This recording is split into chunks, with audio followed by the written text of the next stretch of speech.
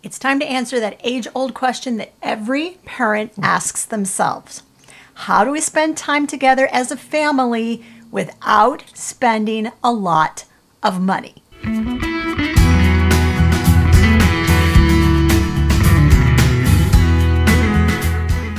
Hey, I'm Hope. And I'm Larry. From Under the Median. Listen, guys, we raised our sons debt-free on an income which was consistently under the U.S. national average income. And we had a whole lot of fun with our kids. We did. So we are going to give you 40 different ways that we have spent time with our own kids that's a whole lot of fun and won't cost you a lot of money. All right, let's get started. The first thing is to listen to a great audio book. And hey, this is a great time to tell you all about Chirp. Chirp is the sponsor for today's video, and they are an audiobook company. What's the greatest thing about audiobooks, Larry? The amazing thing about audiobooks is that you can multitask. While listening to an audiobook, you can be washing your car, taking a hike, going for a bike ride, or taking a drive. That's right. And we were doing that this week. We were driving through the Smoky Mountains on our vacation, and we were listening to Captain America, which was a Chirp audio book. Now, one of the first things you think about when you hear audiobooks is it can be kind of expensive. And it can be if you've got monthly membership fees and you've got minimum numbers of books that you need to download, but Chirp is not like that at all. Yep, they offer amazing limited time audiobook deals. There are literally hundreds of audiobooks that are available for up to 95% off. And remember, no subscription fee, no monthly commitment fee, and it's easy to try out Chirp. Now, take a look at this book. I actually bought this book from Chirp and downloaded it. It is Silas Marner. It's one of the books that I read in high school literature class, and it had a profound impact on me. It's all about the importance of love, of giving of yourself to others, and of setting aside your interests for those who are really important to you. And it's all about how money does not bring you happiness. And Larry, we got a special deal just for our viewers, and it is? You can get your first audiobook from Chirp by using the promo code UnderTheMedian5. You'll get $5 off your first book. That's right, and we're going to have that promo code and a special link in the description of this video. And moving on to number 2 in our list of 40 fun, free, or frugal things you can do with your family this summer. This actually has to do with books as well. And we have done this as a family for many years, and it is so much fun. And it is? Participate in a reading program. Now, our local library has offered this. And has there been any other entity that's offered it besides our library? Oh, Barnes & Noble always offers it.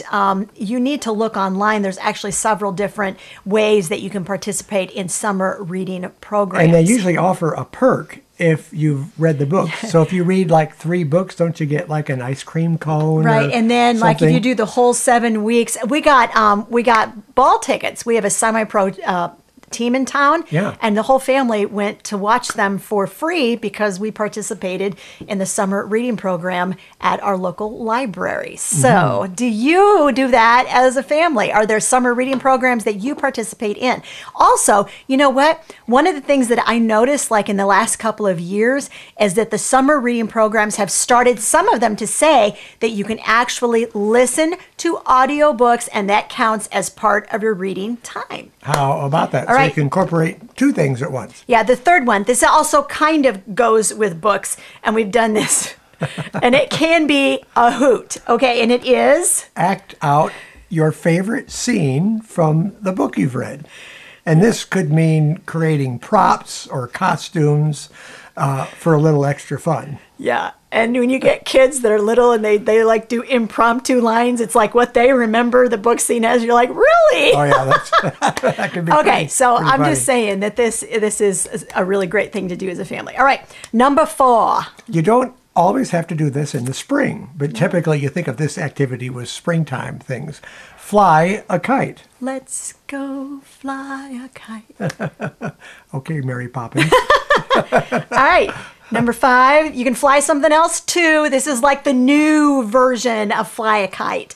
And you have to be kind of careful where and when you do this, okay? We're just going to put that caveat out there, but you can do this. You can fly a drone. All right. Now, one of our sons had a drone given to him at work, and so we took him out to this large field at a local park. The field used to be used for flying model radio-controlled airplanes.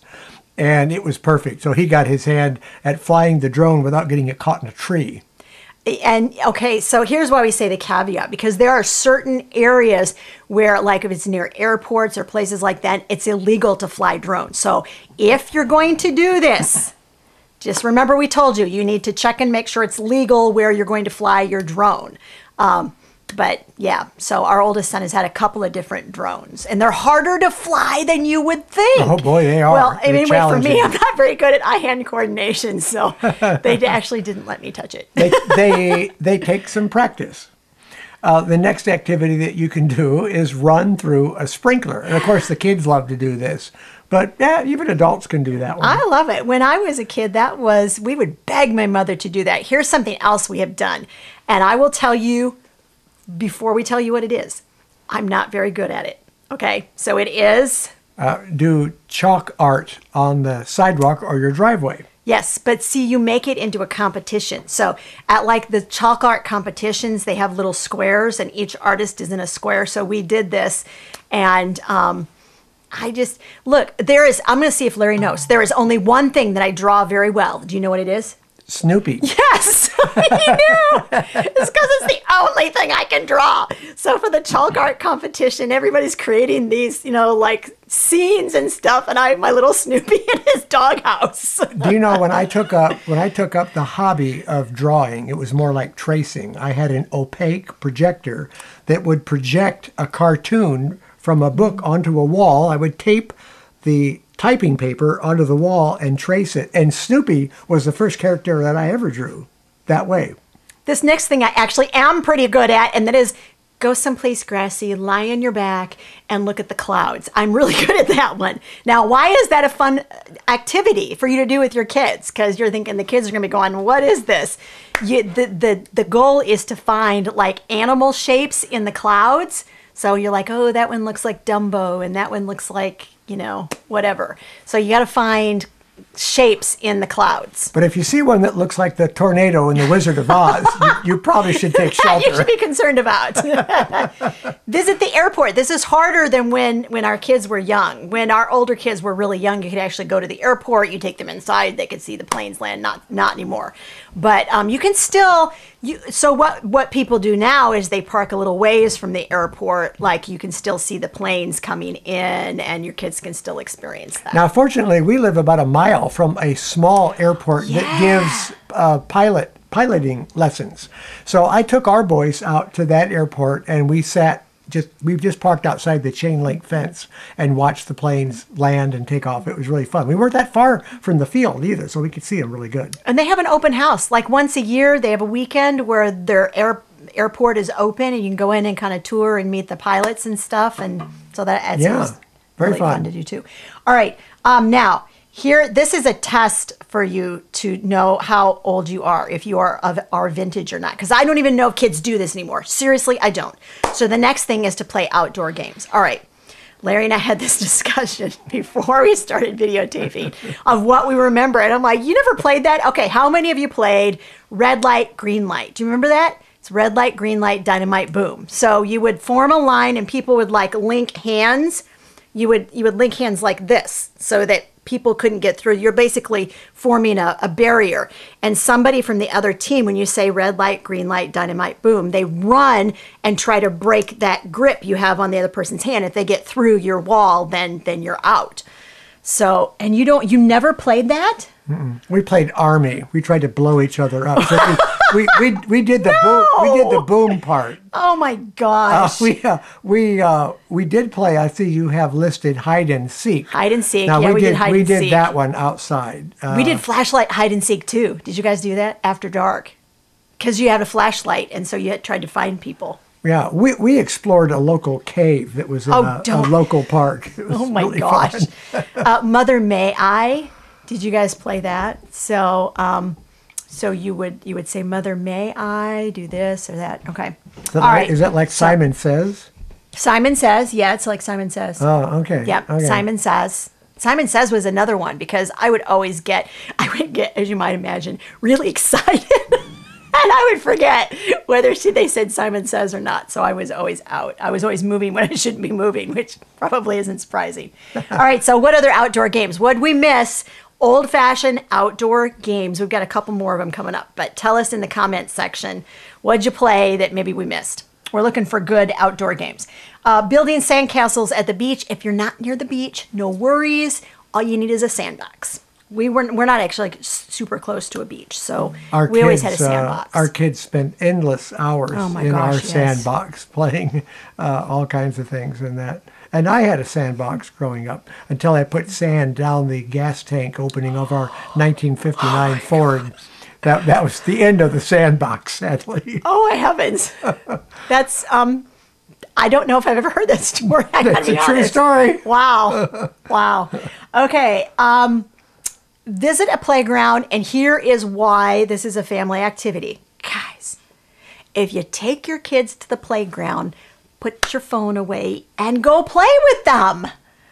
When our kids were young, I mean, we would be all over the monkey bars and whatever playing with them, and these other parents were like, I was like, well, they're not having a lot of fun. we would swing with them and then go down the sliding board with them. And Larry would swing with them. I have a little vertigo problem. So it was not, when Mom started swinging, it was bad. Yeah. All right, have a squirt gun fight. If you don't have a squirt gun, so we're always all about giving you alternatives. You don't have squirt guns, then what we liked to use, which actually gave us far greater volume of water, was a squirt bottle that would like liquid detergent would come in or something. We clean it up real good and then put the water in that, and then you could really get people seriously wet from doing that. Then you can make your own version of an outdoor theater. I actually did this with the kids. I had for about a year or so, I had a 16 millimeter projector. And we took that out in the backyard, put up a slide screen, because I still have slides, and we watched movies outside. Now, when I was a kid, we had a neighbor that just loved movies, and he would put a sheet over his garage door, and once again, he borrowed a 16 millimeter projector, and he showed us The Music Man outdoors. So we all brought popcorn, and I bet there was at least 25 people sitting in his driveway on a summer night watching that movie. It was so much fun, much funner than watching it on TV on a little, 21-inch screen is what we had back in those days. So did people sing? Do you remember? Because I would sing. I would be singing all the songs. I can't remember if we did or not. I didn't sing. I don't think I knew. I didn't know the movie at that time. Now I probably would sing with it. All right, blow bubbles. Now you need to blow bubbles, but you need to say who can blow the biggest bubble. Can you blow a double bubble? Double bubbles are hard because you blow a smaller bubble and then you wait for a second and then you start again and you blow another bubble and it encases the first bubble. It is really hard to do. I don't know. Do any of you know how to do it well? We had a backyard picnic one time at our house. We had several families in, and one of the families brought this big ring. It was probably about 8 inches in diameter, and it would make these huge bubbles. That was really fun. They would you had to swing it a certain way, and then you develop a bubble about a foot in diameter. Okay, now, so this is where we want to hear from you.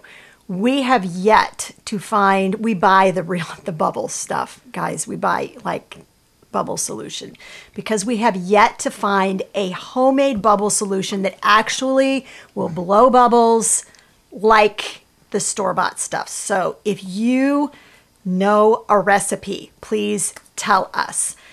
We've tried several of them and been not too successful with homemade bubble solution. Yeah. All right. Play volleyball or badminton. Now, we never had the rich kids had the volleyball nets. We never had a volleyball net, but we had a clothesline. Y'all, all you need is a clothesline in your backyard or something that you can bat that volleyball or the badminton. We actually have a park in town that leaves a volleyball net up all the time. Yeah, and it's free. So you have a park that's free. You can play, and it's on a sand pad, so it's really nice to use. There are a couple of free tennis courts in town too. So if you have those, it's a great way to get some exercise and practice your eye-hand coordination. Yeah. Okay. Have an egg toss or an egg race. Now, y'all know we're vegan, so if we have one of these, we have to go buy the eggs because they're not in my house, and we have to use them up. So, but I do think that actually having an egg race that's good old-fashioned fun. Then what's this play balloon volleyball? What was that? Okay, so that wasn't a part of. So balloon volleyball is where you have a balloon and you bat it in the air just like you would a volleyball, but the goal is to see how many times you can pass it back and forth without it hitting the ground. I just thought everybody did that. You can do it with water balloons too, because then you really don't want them, but it's harder to bat them, and then if they hit, they splat. Yeah. Okay, so you have on here, bounce a tennis ball or basketball together at home, in the driveway, or at a free public court. Yeah, at one point, we had a whole bunch of tennis balls. I mean, we had a black lab golden retriever mix dog. And I know a lot of you are on the Team Larry get a dog. So we always had tennis balls around for Shelby. But when the kids were young, they're like, I'm bored, which is you don't want to say that to me. I'd find something for you to do. And so I would get a tennis ball out and we would just bounce the tennis ball, in the driveway or whatever, bounce it up against a wall, see how many times you could bounce it and then catch it.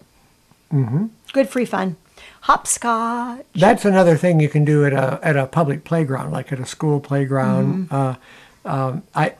I don't know that I ever played hopscotch as a kid.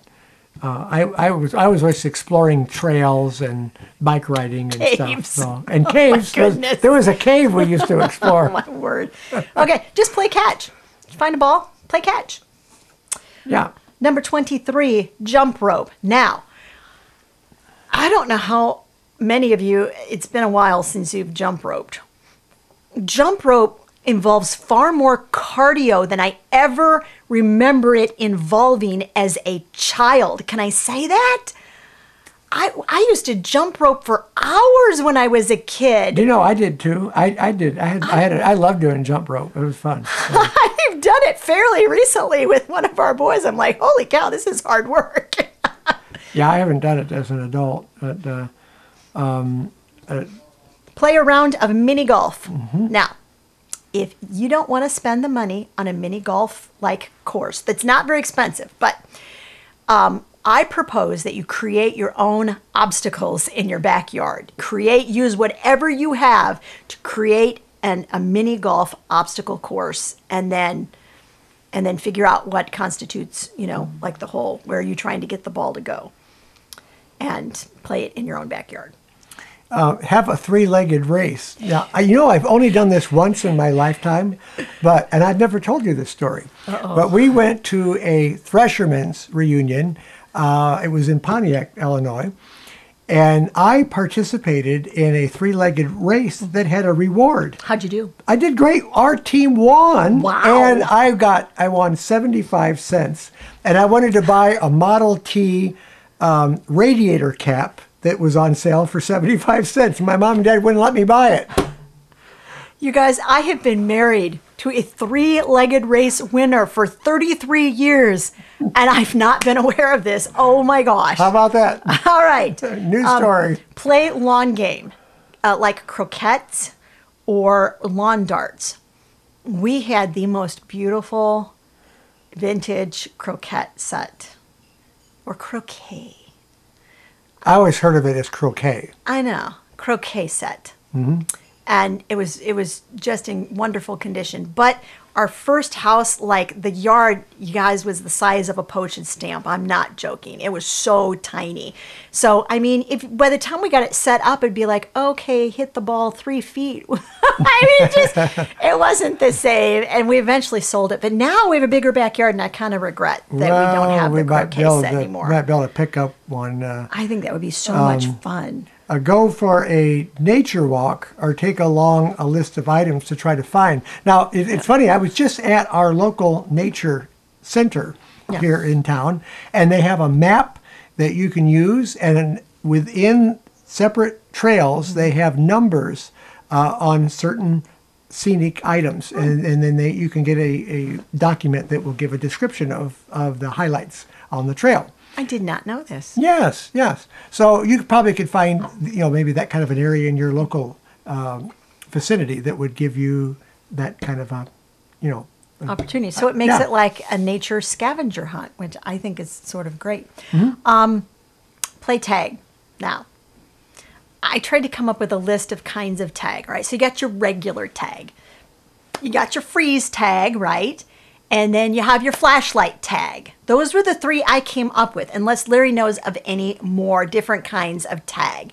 And I'm willing to bet that some of you played different tag, because I know there's other kinds of tag out there, but those are the three which I have played and we are familiar with. Catching fireflies. Of course, you have to do this at dusk. And in our area, there happen to be scads of fireflies out at night. And I used to do that as a kid, of course, catching fireflies and releasing them. Very fun thing. We begged my parents to let us stay out until it was dusk and the fireflies came out. Watch for falling stars. Now, in our area, I know it's different in all kinds of different places in the world, but we have, like in August, we have this event every year where there are lots of falling stars. Yeah, you can always get on the internet and do a search. There's internet sites that will tell you when the best times are to view those. Usually they're times when I'm pretty much napped out, but it is really fun to go out and get into an area that doesn't have a lot of light pollution and observe the meteors that are falling into the atmosphere. It's really fun. Tell shadow stories. So this is where, like, you guys, this was always my shadow thing. It looks like a duck. This was because we're like, let's tell shadow stories. I was like, Mr. Duck. That's about, and this was a rabbit, right? So you get the rabbit and the duck, and they were in the shadow stories. My kids were always better at, like, they could make dogs and all kinds of stuff with their hands. So you make the shadows on the wall, and then you make them move, and you tell shadow stories. Doesn't cost you a dime, guys. Okay. Attend free community events or concerts. There are so many things that you can go to right in your own area that will cost you nothing. Yeah, Hope's good at finding those too. Have a scavenger hunt. Now, when I was a kid and there was a scavenger hunt, you got a list of things and you broke into teams and you went around your neighborhood and, like, knocked on people's doors and said, hi, we're having a scavenger hunt. We're looking for this and that. It was always like diaper pins and stuff like that. If you guys are having a scavenger hunt, I actually still have diaper pins. I'm just letting you know. There was a list of things you had to try to find from your friends and neighbors. Now, I don't know if people still do this or not, but my whole idea was you can actually have a scavenger hunt around your house, right? And say, how many things on this list can we find around the house? And you know what we would do? We'd say, oh, and when you find it, why don't you put it back where it belongs instead of where you found it at? So scavenger hunts. All right, next thing. We do that around the house a lot for your keys and glasses. That's a totally different kind of hunt. I'm just letting you know. All right, the next thing I really like. Write and perform your own family song. Yeah, you make up a song about your family, and then you sing it. It's fun. Write a play and act it out. Write your own play and act it out, and, make sure that you are getting props and you're making, like, costumes, and you have to videotape it. Because Grandma and Grandpa might want to see it. Go for a Sunday drive, even if it's not Sunday. Now, we did this as a kid. I did too. I remember my dad would take us up the Illinois River on Route 29. It was a route that went right along the Rock Island Railroad tracks. And that's the only thing that was between the river and the highway. So it was a real pretty drive.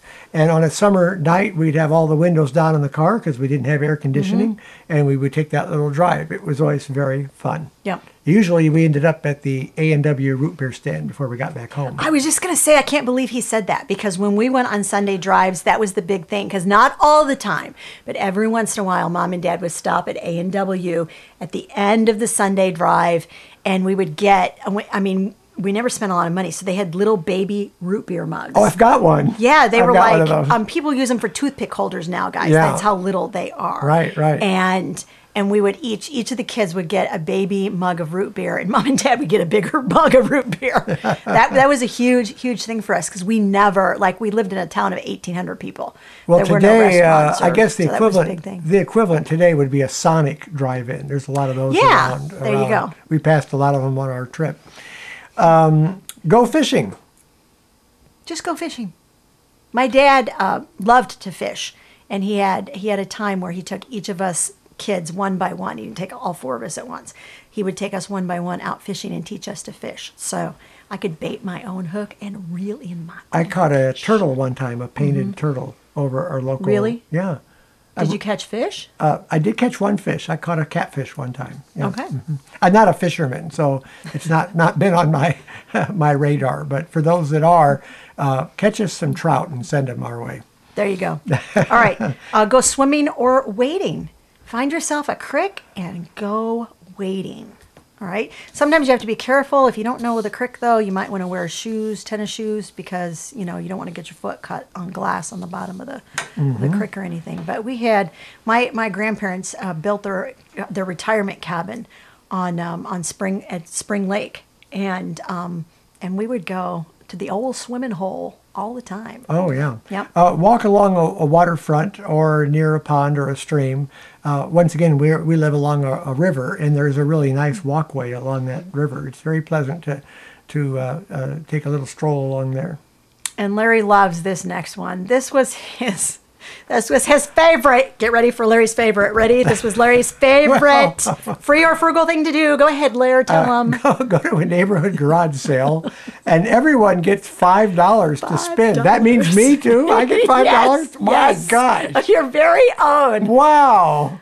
Hey, if you liked that list of 40 free or frugal things to do with your family, we actually did another video very similar to this where we gave 40 other ideas. These were new ideas that I don't think we talked about in the first video. So if you want 40 more free or frugal things to do with your family, I'm going to put a link to that video up above, and I'll put a link to it in the description of this video. We want to remind you before we take off today, the sponsor for tonight's video was Chirp, and you get $5 off your first book with them, and the promo code will be under the median 5.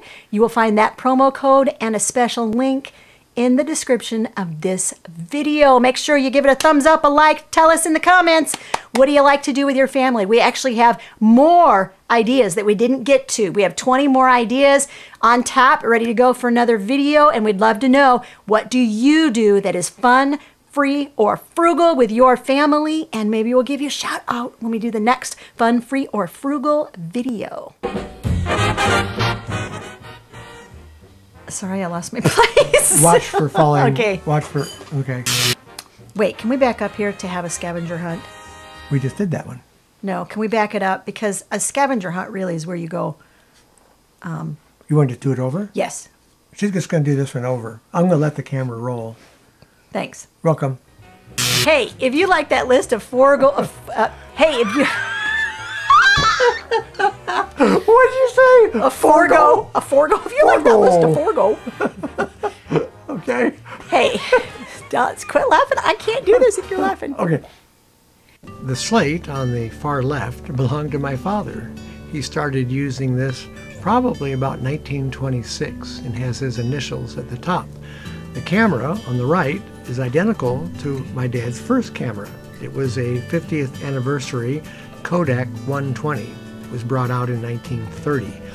And the truck and the tractor toys belonged to my mother when she was a child.